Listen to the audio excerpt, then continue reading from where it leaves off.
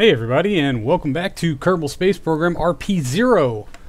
Sorry, it has been so incredibly long, but you know how life just tends to happen. Anyway, I'm super excited today because we are out on the launch pad, and this is the core component to our Project Iron Sands, our crewed Mars mission. This is basically the station that is at the moment uncrewed. We are going to attempt to park it in a Mars orbit and wait for the crew to show up, which will probably be next window, because we have a bunch of launches. We're setting this expedition over in a bunch of chunks, including this core module, some life support tanks, some fuel tanks, things like that. So expect a lot of sped up footage for this particular episode, because I'm going to try to get to as much of it as possible, because I have absolutely no desire to do about 12 episodes in a row of me just launching stuff from Mars. There's our ignition sequence start. There's a relative inclination with the moon is at 0.25. Everything is lit. Let's get the clamps off, and we're going. Fantastic.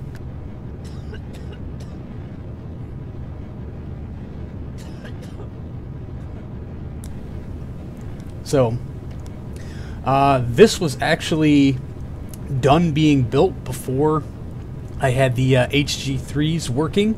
So this is old style, going up on 5 J2s and 14 E1 advanced engines.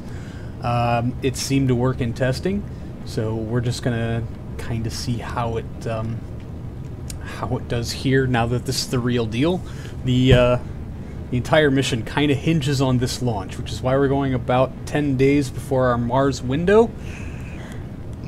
I'm hoping that with a deviation like that, it won't matter a whole lot that we're going up that early, because, you know, our transfer stage is a single J2 liquid hydrogen, so we can't really leave it parked in orbit for too long, or all of that's just going to boil off.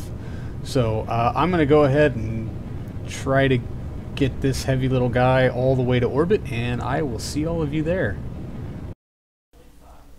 So, not a whole lot really to discuss. You've seen a DN5B go up before, but I felt like this was a particularly long block of absolutely nothing. But leaning in pretty heavily here to our gravity turn, I think I finally have an ascent profile figured out for this thing on how best to fly it into orbit. So I'm learning slowly but surely, but every time I have to go back and fly a different rocket, I kind of screw it up just a little bit.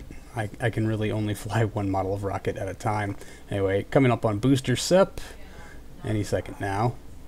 There they go, and off and away.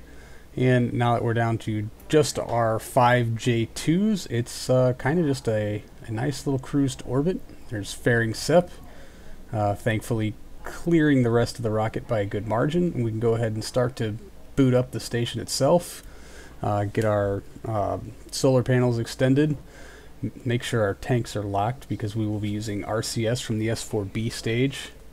I don't know. And yeah, oh, we should get our comms set up too, huh? Target both of those towards Earth.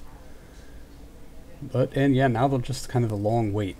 This is the point where I typically lean back in my chair and do other things, play with my phone for a couple of minutes, just kind of casually glancing over at the time to apoapsis. There I noticed that I probably need to angle up a little bit, incur a bit more steering losses, maybe a lot more, and try to trade that for some time to apoapsis to make sure I'm not falling down too terribly low. I did not have a specific orbit that I really just needed to be in for this, although really shooting for about 250 by 250 is kind of like a general median for what I try to aim for sometimes. Yeah, just making sure there that I didn't accidentally empty these tanks. There goes our core stage, and our single J2 S4B stage is lit. Little bit of an assist there from our thrusters, just as I would like to get this bird circularized as quickly as possible and move on to the extra fun part of plotting nodes. I don't know how much I thoroughly enjoy doing that. Yeah, this is the part where I do have to pay lots of attention, because losing too much from this S4B stage basically scrubs the whole mission. If it can't get to Mars under this stage, then it might not make it at all. But anyway, we're coming up on circularization, so back to old me. Alright, we're going to call that an orbit, 299 by 202. I'm going to say that's not too shabby, especially with 4,800 meters per second left in our S4B stage. I'm quite happy with this. We can get rid of our rendezvous planner, and we can go ahead and start plotting for Mars. That's Venus, that's Mars. Set as target. And maneuver planner, I guess, is the one that I want. We're going to have to bounce that into doing it. Oh, jeez. 5.1? Really? 54 days. As soon as possible is 4.5. Anytime now. Create node. We can afford that. And should we see what that'll get us? It gets us an approach on the far side. Oh, that gets us an impact. Woo, buddy. And yeah, we do kind of want to come in on that side. Well, we're going to shoot for it. No guarantee that's what we'll get.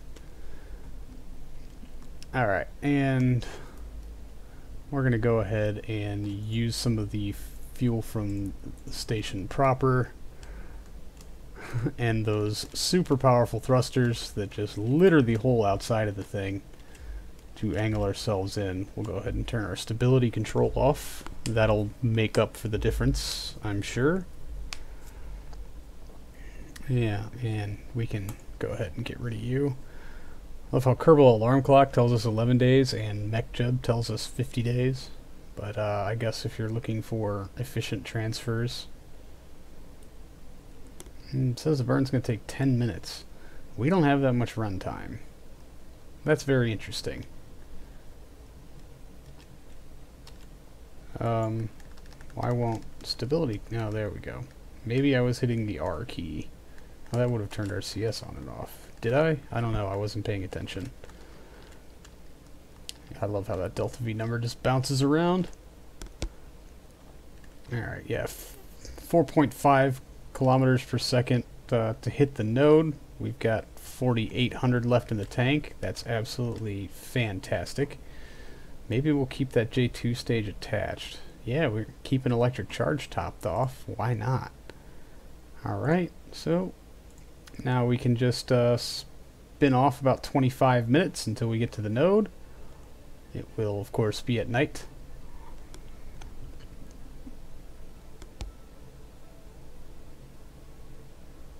Oh, man, I way overshot.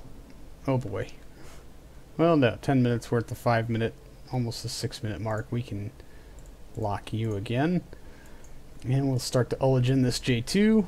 Risky. Come on. Very stable. Ignition.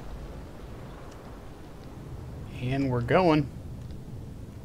Alright. And I'm just going to lay on the H key while we do this transfer, see if I can't... No, I want to save some of that fuel, just in case we have a correction that we want to do sometime in the next day or so. We'll still have some delta V in that S4B stage, which is awesome. We're packing stuff up and shipping very heavy things off to very distant destinations. I'm extraordinarily pleased with this.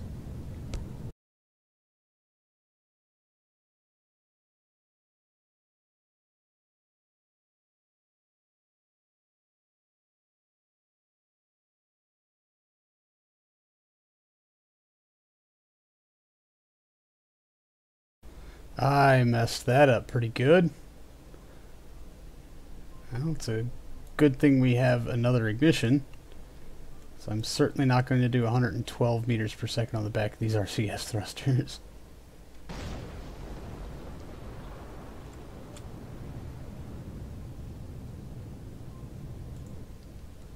Alright, pay attention this time. Yeah, see, we're... What the hell, man? That is none encounter. Great. Well, we used the last ignition in this stage. How fantastic is that?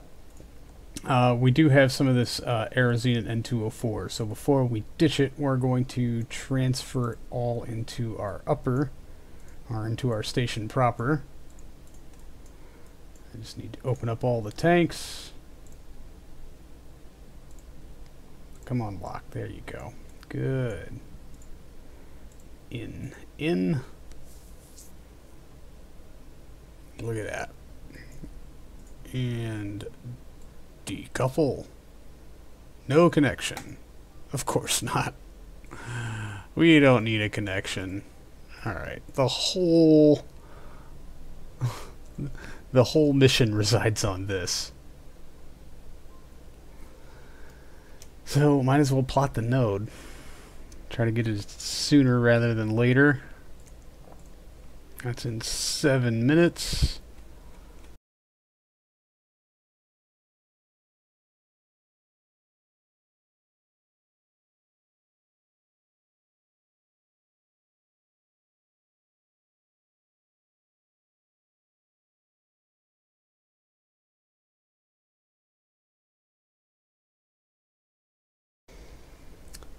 $718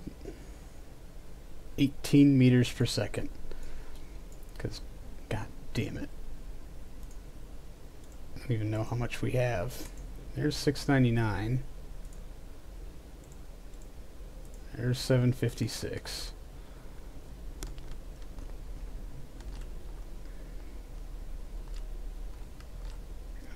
GWR on the station itself is .26. So we're gonna just go ahead and use up all of its fuel, because why the hell not? I am going to try to be somewhat accurate on this one. But I have no idea how much the burn's going to take, because I want to use jettisoning that stage as a little bit of a nudge. It's not going to be much, but it'll be something. Anyway, here goes.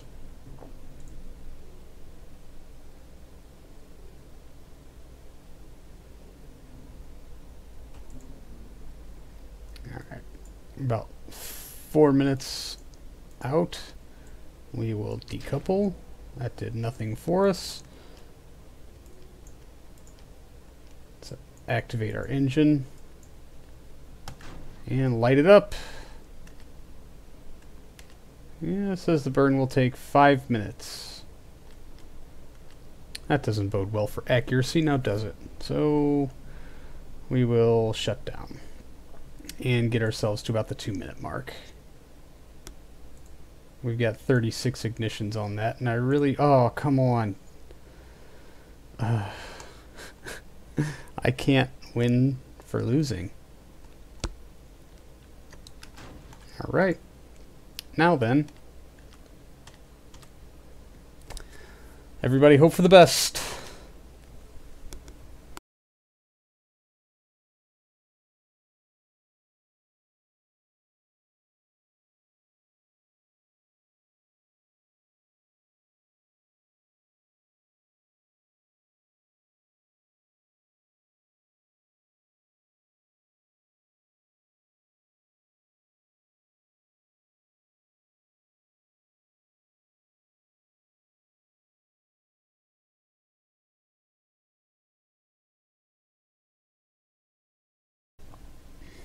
Well, we're a little bit off, but I'm willing to deal with that because that's going to be a whole lot easier to correct once we're closer to an ascending or descending node, which I've already... No, I have not switched. Good. The computer was having a heart attack when that was happening. It's not going to tell me my ascending or descending node. That's fine. Yeah, we don't want to warp that far. Fantastic. Okay, then. Good-ish, I'm assuming. There's launch 1. Done and out of the way. Whew. So far, we're still on track. So we're just going to take a quick save and get on to rolling the next thing out to the pad. So I guess I'll see you there. And well, here we are out on the launch pad with LS Slug 1, life support Slug 1. This is the first of what I hope to be only 4 additional modules that we'll be sending out to our Mars station. And this commentary is done entirely in post, if you couldn't tell already that this is entirely sped up footage, because I forgot to turn my microphone back on and did not look over until I went to stop the recording. So, go me, winning at every chance. Anyway, this is the first of our launchers to go up on an entirely HG3 built DN series, DN5 series rocket. So we have 5 HGC levels here on the bottom of the core stage, which will give us considerably better thrust and better sea level ISP than the J2s that they're replacing. I do fully intend on cycling all of the DN series rockets to use HG sea level engines, at least on their core stage. I'm still kind of weighing the options. There goes booster and fairing sep. But we do have a bit of a problem with this. There are no other changes to this from the other DN5 that I have launched other than the engine replacement, yet we have this ridiculous oscillation that is making things extraordinarily difficult for me to try to stay in that relative inclination, and this persisted all the way through the core stage. So kind of better that maybe I do this commentary in post, because there are a lot of swear words involved in this, in trying to keep that relative inclination with the moon at something appropriate. And if I could just point out for a second, to toot my own horn maybe just a little bit, that despite all of this ridiculous oscillation and extraordinary weirdness, I was still able to keep it at about 1/3 of a degree. So yeah, I kind of think I'm awesome. Spin stabilizing did absolutely nothing for my cause. Really? Yeah. That made things rather awkward, but as a testament to how good these engines actually are and what an improvement they are for the DN series as a whole, we were still actually able to make it all the way to orbit and fire up our S4B stage. And this is when I kind of noticed that maybe there was a problem here. See, this is supposed to be a HG3 vacuum series engine, which has 2 ignitions and better ISP than the J2 it replaces, and also much higher thrust. So after getting most of our circularization burn out of the way and done, which should be concluding here momentarily. Well, I guess not. Maybe it did take a little while longer than I thought. There it is. There's the cue I was waiting for. And yeah, look at that. No ignitions remaining. Oops. This is in fact another sea level engine and not the vacuum engine. The sea level engine only has 1 ignition. So basically the rest of this S4B stage and all of that fuel and that ridiculous amount of delta V that's still stored in there is useless. I thought about trying to take this to Mars on the back of that tug that's attached to it, but I really don't think that with all the weight and the heat shield, it's going to have enough delta V to do it all on its own. So there's a lot of me thinking about things here, including maybe I can leave the liquid hydrogen tank attached, ditch this heat shield and dock it with another support module, a fuel one perhaps, and use that engine plus this extra fuel to compensate for the lack of delta V. But these are all things that I'm going to have to get to probably in the next episode. So thanks for hanging out, everybody. I do appreciate it, and I will see all of you in the next one. So until then, see you later.